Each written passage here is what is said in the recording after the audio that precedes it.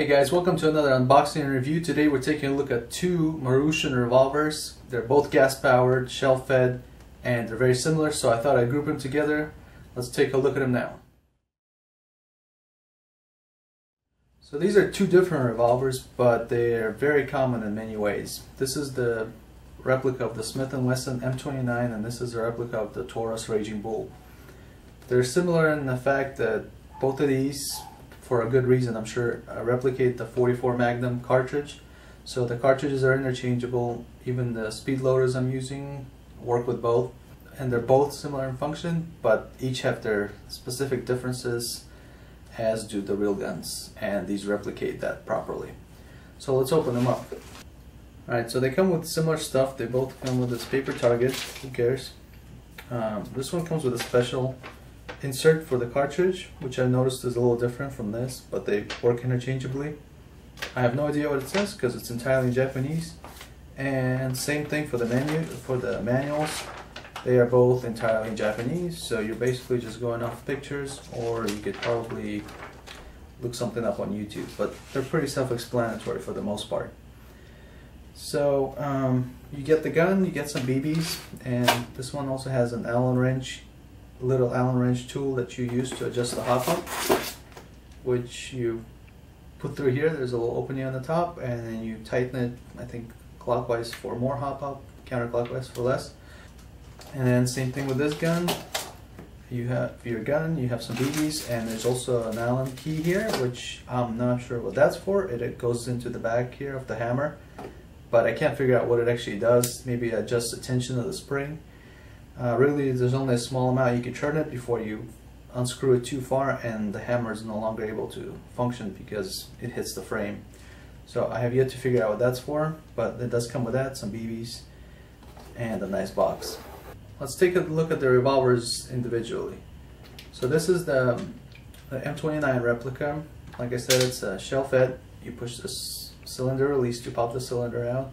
Comes with 6 shells, and you pop a BB on the top, and when you fire it, the gas basically passes through here, pushes the BB out of the shell into the barrel, and it fires. And as I mentioned, the hop ups up here, you adjust with a little Allen screw. The gun is supposed to be single double, so you should be able to fire it both single action and double action. But as you can tell by the sound there, the double action firing doesn't really work. And that's been the case ever since I got the gun. And then I thought maybe I wore out the spring. Same problem on this one. So you can't really use the double action mode.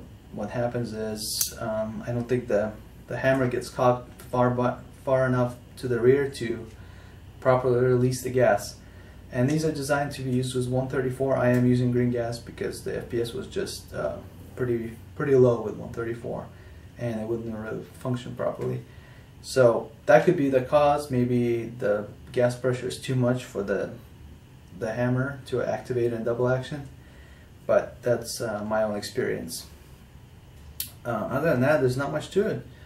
Open the cylinder, swap out the shells, and you put it back in again, cock the hammer and fire, and you can decock it properly. The gas fill valve is here, hop ups here. Now the Raging Bull is very similar. It's also single double, but it has the same problem. This one doesn't have gas in it, but when firing it, I noticed the same thing. Double action, BBs just fall out of the barrel.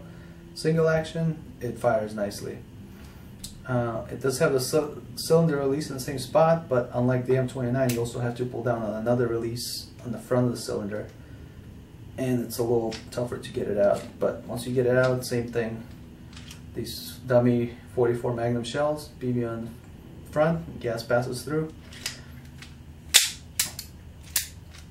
Another thing I've noticed with this model, the Raging Bull, compared to the M29, if you cock the hammer slowly, the cylinder will not rotate all the way, and it'll kind of be in this in-between position, as you can see.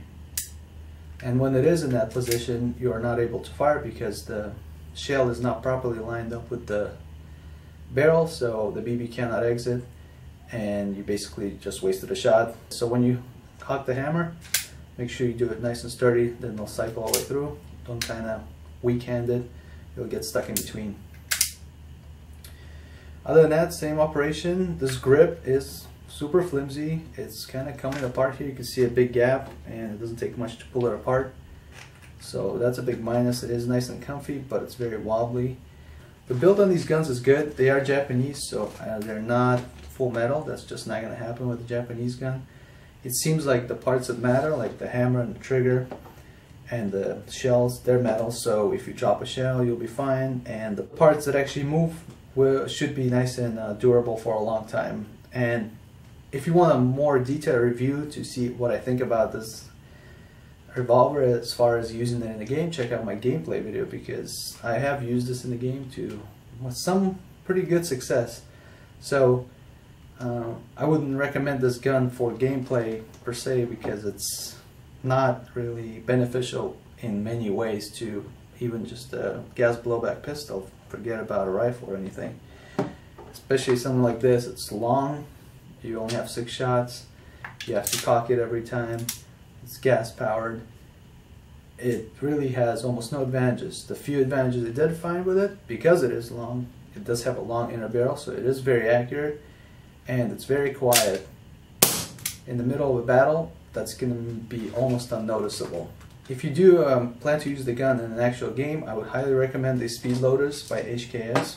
These are designed specifically for the M29, the real steel, and they work just great with the airsoft version. Pop it in, line it up, get it in there, and then just click right, and they fall right in. And then put your speed loader in a dump pouch or something. But I played with 4 of these, and 1 was basically in the gun right off the start, and the other 3 were in my Mac pouches, and it worked out great. So if you're planning on using the game, I think 3 plus 1 in the gun is a pretty good setup. As far as FPS, I am using green gas in both of these. They chrono right around 300 with green gas, a little low, a little high, but that's really good for CQB. And again, I would only recommend using these indoors. Outdoors with 6 shots and limited range, you can have really no chance to even shoot at anyone. So they're really fun guns. They're fun to shoot in the backyard. They're fun in the game because of the unique factor, the cool factor, the intimidation factor. Surprisingly, people were kind of intimidated by this thing. I don't know, maybe just the look of it, it looks impressive. But if they knew the function, I don't think they'd be that scared of it. Also, you could get caught reloading because every 6 shots you're doing it. But check out my gameplay video. I think it explains the whole concept of playing with a revolver in an actual game. You'll see if that's something you want to get into. As far as these products, I think they're quality products. I don't know if they're really designed to be scrimmaged due to this whole double action thing not working.